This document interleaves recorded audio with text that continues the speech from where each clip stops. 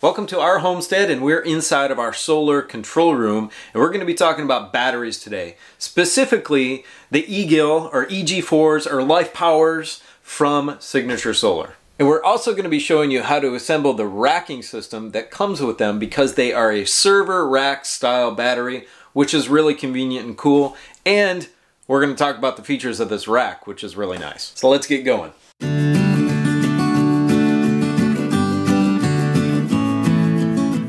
So before we start talking about these batteries and all of the features that's contained within them and the extreme value that they are, I'm going to talk about the rack and how to put the rack together. And I want to do that because I think the rack is important to have. These batteries are heavy. You can stack them on top of each other or tilt them up, but this rack keeps everything super nice and neat, and it's got built-in bus bars. Okay, let's put this thing together for you. Okay, it comes with all this hardware here, including some extra battery cable and some lugs, which is really nice to have. But in looking through the whole box, there's one glaring thing missing, and that's an instruction manual. So I guess you can use this video to reference how to put this thing together, and I'll figure it out for you. Although I'm sure it's not rocket science. So I did mention in the past that Signature Solar is very helpful when it comes to things like this. They will email you, if you call them, they'll email you a series of instructional pictures showing you how to put this together. But if you just watch this video, we'll get everything done for you. Let me bring you in closer to show you each piece. Okay, let's start with the cross brace. You can see the frame here has a lot of different holes in it, and that is going to line up with the holes if you put the proper cross brace in each corner. So this one, you can see, you can get 4 screws in it. I have yet to do another one. You can get 4 over here, and then you have to move this middle screw out on each side on the top, and you can get 4 in that side. They have some corner bracing, which is great. That will make the whole thing very rigid. Now there's just 4 of them. They go on the bottom, and you can tell the bottom because this lip right here for the shelf, this is the one that's on the bottom. So you want the screws up and the flange down, I guess you could say. So the kit comes with actually concrete anchors. You can see this is not concrete, so I have no need of these, but I wish this big, huge, heavy battery case with these massive, huge batteries in it came with casters so I could roll it around. I'm going to try to utilize these holes on the bottom to put a caster on. I think that's maybe what they're there for. This larger hole is for the concrete anchor, but maybe these smaller holes are for casters. So I wish it came with that for the price. So that's going to go in the corner. Same thing with the other one. And then we've got some middle braces here, which will go and they will sit like that. Now this cross brace over here has a little notch out, and that is so that it fits properly. This one goes in this corner right here. You can see it fit just like that. So if you have them flipped around or you have the incorrect cross brace, it's obviously not going to fit on there. Now we also have these little L brackets here, but I'm not sure where they go. They have the same hole size, or the same hole as the corner brackets, so that is for another concrete anchor, but they'll sit down lower than the other corner bracket, which is weird. And this is the only way I can think of to put it on. It's not going to really go any other place. Okay, here's some tips for the assembly of this. Now, I like it because it's built like a tank. I like the integrated bars and all that, but it's not very precisely made. So maybe in the future they can find one that's a little better made than this. The holes don't line up very well, and I moved these around to each of the corners and manipulated all of them to make sure that the holes would align, and I couldn't do it. So I had to use a crescent wrench and actually twist. 2 of these were twisted. So I would put a screw in one place and then the screws on the other little bracket here wouldn't line up. So I had to twist it and align it. So that's a tip. Use a crescent wrench to do that. Also, I had put these on earlier. Don't do that because you need to manipulate these so much to get them on there that they were just in the way. So I had to take them back off again. Save these for the end. Actually, the easiest thing to put on first are the center brackets, or the center supports here. on the top and the bottom. That will give you some rigidity to the whole structure and give you the ability to get these in. Now I recommend putting in one screw on each of these little connection points before you put in all the other screws. Now I was a bit disappointed there's no top to this and there's no front door.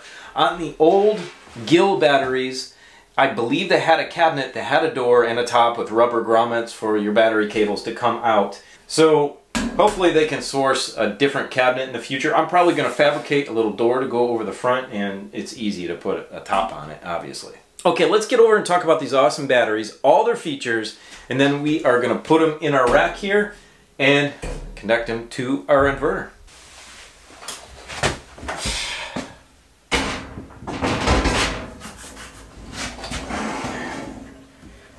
So we're back after a few days off for Christmas. We've got our battery in our rack, our first battery here. We're going to power this one up and talk all about these amazing batteries, these Ego batteries from Signature Solar.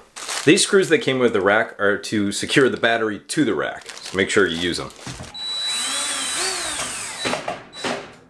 Now this is the EG4-LL model, which is the professional model. It's $250 more than the regular model, but what you get with it is this LCD readout screen, which is really important for understanding battery health. It's got a lot of information on it that you need to know about your batteries. So I just switched it on. It's telling me the state of charge, the current, the temperature, and the voltage on it, and I know it will tell me what or how many cycles it's gone through as well. And that's a great place to start when talking about these batteries. These are lithium iron phosphate batteries. That's the chemistry in them, and they are rated for 7,000 cycles at 80% depth of discharge. So if you do the math on that, that's running them down from topped off to 0 every single day for 15 years. And what's unbelievable about this battery and what Signature Solar offers with this battery, the LL model, is it has a 10-year warranty. That's incredibly long for a battery, and I'm really impressed with the build quality. Now, I'm not going to tear it apart because that'll void my warranty. I paid my money for these. You can go look at Will Prowse's channel. He does a full teardown, or partial teardown, of the battery and gets into the build quality of it. And as of a few months ago, he has not found a battery out there on the market that is this quality with the build quality of it for the price that it is. So right now, Signature Solar has these in stock, and I would get my hands on them quick because they sell out super fast. The old batteries, the regular Gill batteries that they had, sold out and they were out of stock for a long time because they were so high quality, people just ate them up. So I know for a fact they have about 500 left in stock. At least that was about 5 days ago when I was up there in the warehouse visiting with them. And I bought 2 extra ones while I was there. So I had originally ordered 3 and I got 2 more because they go so fast. So head below the video and click on our affiliate link for Signature Solar. It'll take you right to their website. And along with every battery, you're going to get some paralleling cables and a communication cable. Now on this battery, you've got 2 positive and negative battery terminals. So that makes it really convenient to connect and parallel all the other batteries and connect them to the bus bars and get them up to your inverters with just 1 cable. You've got your programming dip switches here, and we'll talk about that in a second. You've got your communication ports right here, CAN bus and RS485, and it's recommended that you use the RS485 with these batteries and the grow watt inverters. Our CAN bus is really difficult to try to get hooked up. We've got our battery communication ports. We've got this on and off switch, but you can also use this 125 amp breaker right here, which is really nice. It's built into the battery. And something else that's built in the battery is a pre-charge resistor. So you don't have to go out and buy another resistor. All you have to do is hook this straight up to an inverter with no problem. So what's really cool is all of these features that you would normally buy separate for other batteries are incorporated into this. And of course it's got a high quality BMS in it, which communicates obviously really well with the grow watt inverters because those are both sold by Signature Solar. They're made to go together. even though these will work with other inverters, obviously. So the really important feature of having that temp sensor in the readout here on the LCD screen is these batteries will discharge down to 0 degrees, but they will only charge down to 32 degrees. So you need to maintain a nice, cool, not super humid temperature in the space that you're putting them. And I believe the high temperature is 131 degrees, so James from Signature Solar says don't put them in a shed outside with no air conditioning in Arizona or Nevada. That's quite obvious. Or Texas either, obviously. And then don't put them in a shed that's not heated up in Alaska in the wintertime. They won't work. So make sure you just stay within those parameters and you'll be good. Okay, here's another really cool thing. You can parallel 16. That's 16 of these batteries. I mean, this rack only holds 6. I only bought 5. You can go up to 16 batteries in parallel with these Ego batteries, which is unbelievable. That is a ton of off-grid battery power. Okay, let's stop chatting about the battery and hook it up. I have to make some battery cables. I don't have any lugs on these yet, so I have to do that, and then we're gonna hook one up to the inverter and fire it up. So this is a large gauge crimper that I purchased. It's the same one Will Pross recommends. I'll put the link to it in the description below, and then this is also a large gauge wire stripper. So both of these will be down there, and you're gonna need these if you're going to put your own lugs on your batteries. We've got that stripped off. We're gonna put our lug on there like that. Put it inside the crimper, just like that.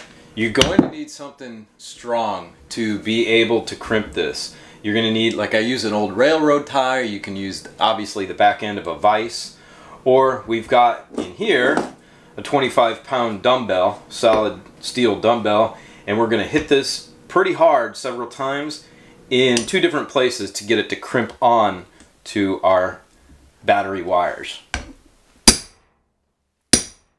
And then this little kit that I bought here, which I'll also have in the description below, comes with the heat shrink, which is really nice to make these a little more secure and a little nicer. So grab yourself any heat gun and fire it up. Well, there you go. Make sure it's snug and secure after you crimp it, of course. I didn't show that, but make sure you pull on it and it's secure, and then we can connect it to our batteries and then to the inverter. So as you can see, I put another battery into the rack, and that's for a reason. I only wanted one before, but it's for an important reason that's covered in the manual. And that is when you're checking the initial voltage of your batteries that you got delivered, some of them might be different from each other, depending on how new they are. So it's really important that if you're paralleling them together, that they are within 1/10 of a volt of each other. So on these EG4-LL batteries, your LCD readout is going to tell you what the current voltage is. If you don't have the one with the LCD readout, you can check them all with a voltmeter. And if they are not charged, then you're going to need to charge them somehow. For us, we purchased the 48 volt 25 amp charger from Signature Solar that is compatible with these EG4-LL batteries. So this is dual purpose. Not only is that going to help us on our initial setup, but this is going to be used just in case our panels go down or we don't have sun for like a week straight, so we can charge our batteries. And I'm going to be doing a future video on this. So as I turn these on and I'm checking the voltage on our readouts here, we've got 52.7 volts for this battery on the top. I'm going to turn that back off because I don't want it on if I'm checking the other battery, especially because they're already hooked up. You can check them individually if you haven't had them all hooked up yet. This one is 52.7 also. Now what's nice on these newer batteries is they have battery communication ports. On the old ones they only had the RS485 communication here, so I'm not sure exactly how they connected communication between every battery and then the inverter. Regardless, these LL batteries, the EG4-LLs, have battery communication between them, so that is nice. We're gonna hook these up and connect these in. I'm just gonna go corner to corner and then the same thing all the way down to keep it nice and pretty. And we have our negatives connected to the negative bus bar, our positives to the positive bus bar. And You want to torque these down to a specific, requires 8 Newton meters of torque for all of these. But you want to be super careful because you don't want to strip out these copper bus bars on the sides. This battery, the top battery, will communicate with our inverters. And you want that, or those dip switches, that ID switch, to be down, down, down, up. And it'll tell you that in the manual, and that's on, off. All the other ones can be whatever, as long as they're not that same thing. They have to have a different ID, but this one has to have that ID, the one that communicates with the inverters. So remember, always connect your batteries first to your off-grid inverters before you connect your PV. And I'll actually show you something pretty cool that they did in the design that I thought was potentially a flaw, but it actually works out really well. So first, we've got our negatives to our negative bus bar. Using the provided cables, we've got our positives to the positive. We've got our battery cable that we made, our negative battery cable, up to our inverter, and our positive to the positive. Now make sure all the poles are correct, so you don't want to cross anything over. Now here's what I was talking about with the design issue, is that our PV input right here is in front of our positive battery terminal. And I could not undo that nut without taking out the PV. Well, that's important on this off-grid inverter right here because you have to hook up your battery first. So that's actually something cool. It's kind of a fail-safe in the design. Okay, moment of truth. I'm going to turn on our circuit breakers on our batteries. I'm going to turn on number 1 first. No alarms, the BMS initialized. Everything's up on our LCD screen. I'm going to turn on the second one. Here we go. So those should be talking to one another. Everything's energized here. We can go flip on our grow watt inverter. The first one, because I haven't paralleled the other two together. We're just gonna get them going one at a time. Here we go, fingers crossed. I'm gonna flip on our grow watt inverter here. And you can hear it come on. There we go. We've got our voltage, 52.1 from the batteries on this indicator here. I think it's working, guys. This is so exciting. Now it just flipped over to house. So it just flipped from battery, it detected it, to the inverter. It's running 230 volts over to the house AC, but it's not going anywhere, remember. We haven't flipped on our breaker panel, so that's not going anywhere except into that breaker, which is off. So that would, if I did flip that breaker and I flipped the one back in the room back there, in our other room, we would be powering our house right now off of these two batteries. How exciting is that? Now remember, when you turn everything off, go in the reversal order. PV off, inverter off, batteries off. Now I did get the answer for grounding from Signature Solar, and they do now recommend that you ground your inverters directly out to a grounding rod, not to your sub panel. Now the batteries also will need to be grounded, and they come with a grounding screw, and it says to ground them to the frame of the cabinet and then also out to a direct ground rod. So what we're going to be doing is we're going to be combining all those out to a rod outside, leaving everything else grounded to our main panel from the sub, from the transformer and all that. And again, I'm going to get electricians out there, or armchair electricians, they're going to say that's wrong. That's what the company's telling me to do, so that's what I'm going to do. And when I had my friend over, who is an electrician, who wired up the main panel for me, he said everything was looking good, so I'm going to go with that. Now I'm going to hook my PV wires into the inverter. They don't go anywhere. It's disconnected right here at the disconnect switch, and it's also disconnected at the panel, so these don't go anywhere but right there. So these are safe. Well, there you go. That's how you put that cabinet together, get the batteries connected, get everything up and running. Now, of course, we still have some other connections to make with communication and stuff like that. We'll be doing those in a future video. We'll also be doing the battery, or the cables and all of that other stuff, but I just wanted to show you these awesome batteries. I'm so excited to have them, and like I said, they're gonna run out soon, so get over there and get some. If you have any questions, leave them for me in the comments section below. Now go check out this video right here, which talks about how much we spent on the entire thing. Have a great day. We love you. See you next time. Bye.